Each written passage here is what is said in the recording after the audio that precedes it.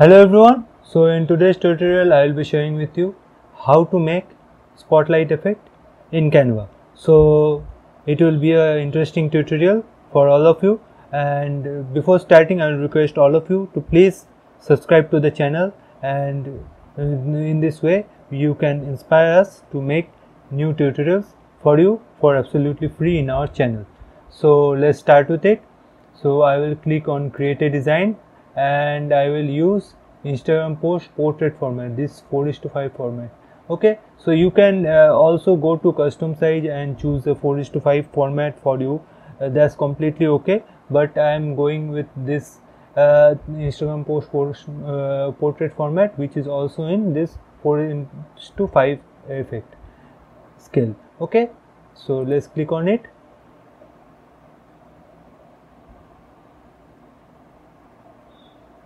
Okay, so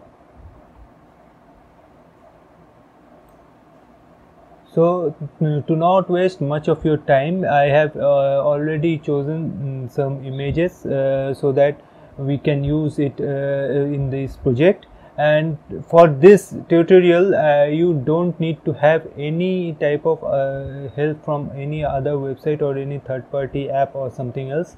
You can do everything in Canva.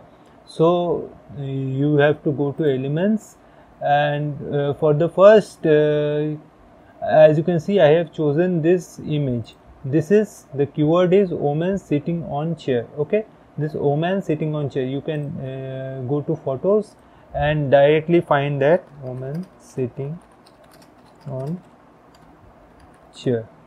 Okay, so you will find many images here. I have chosen this image. Okay, so I will just right click and set image as background. Okay, I just bring it down here.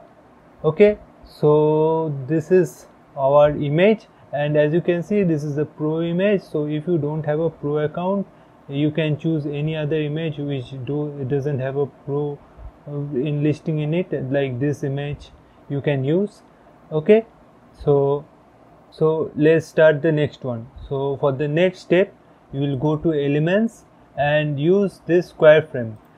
So as you can see, it's square frame. You can go directly click on frames and get it here by scrolling this and using this square frame. Okay, as you can see, this is the square frame, and I will click on it. Okay, so let's make it bigger.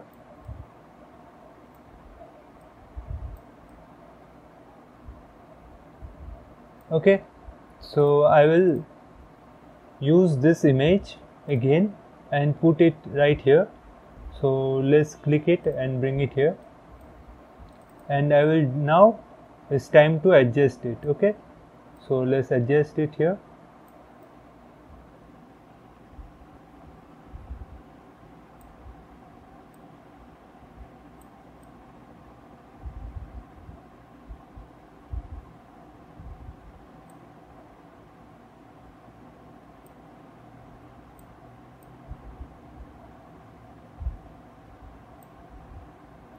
So let's check on it. I think it's slightly not adjusting,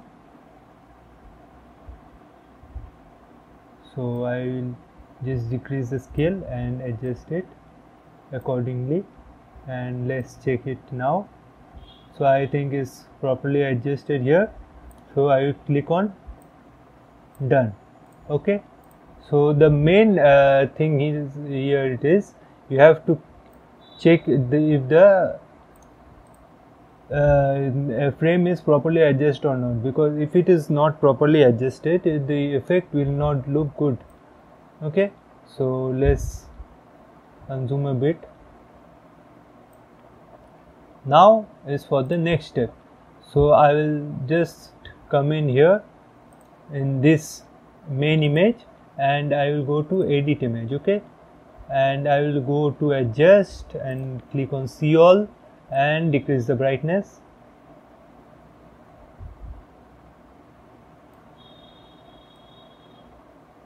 Increase the contrast a bit, not much, 8 to 9 will do, and increase this vignette. so that it creates a halo effect here. As you can see, it is creating here.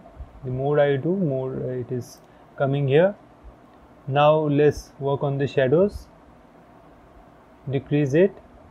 Okay, so you can do it according to your own will, but this looks good to me.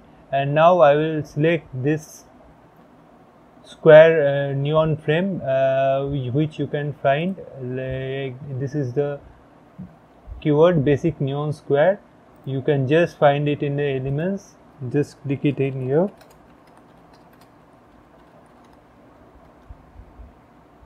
And this is the first one. As you can see it here, you can use any of them, but this is free to use. And the main thing I am using is because you can change the color for it.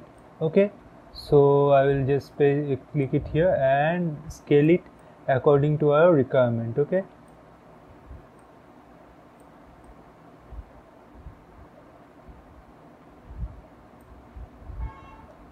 and change both the colors to white.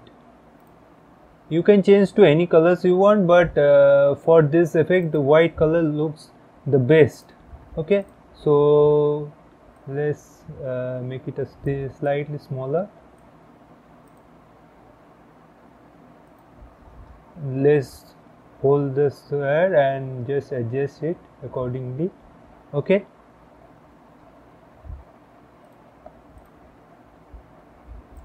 and now you can see the spotlight effect is done, and here it is coming, the spotlight effect.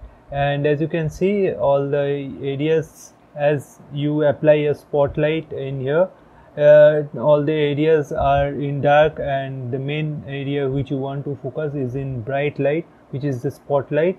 As you can see, it is done here. So hope you like this tutorial.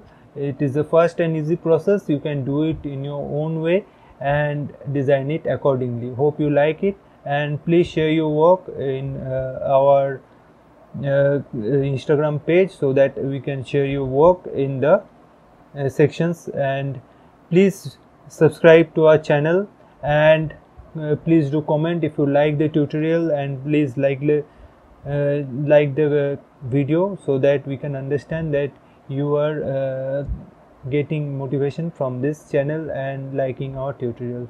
Thank you, have a great day, and keep supporting us.